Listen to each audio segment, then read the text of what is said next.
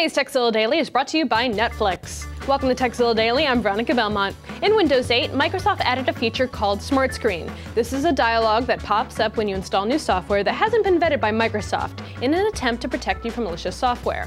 Well, to get the program running, you have to click more info and then run anyway. But if you're an experienced user, like I know you are, then this is probably overkill. You know what you're installing and you don't want Microsoft telling you otherwise. So here's how to turn off Smartscreen, or enable it if you change your mind.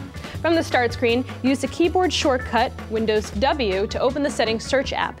Type in Smartscreen and then select the option that pops up, Smrt. Let's try spelling it correctly. There we go. Next, the Action Center control panel appears, and you can change the Smartscreen options over here on the left. Then just click Don't Do Anything, turn off Windows Smartscreen, and hit OK.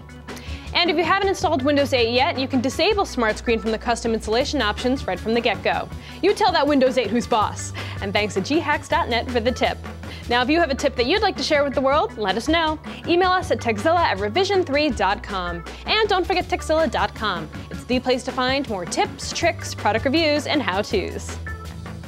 You know what's great? Netflix. Everyone here at Tekzilla signed up, and you should too. Start streaming TV episodes and movies straight to your computer. Plus, it's available on a whole range of devices, including tablets and smartphones.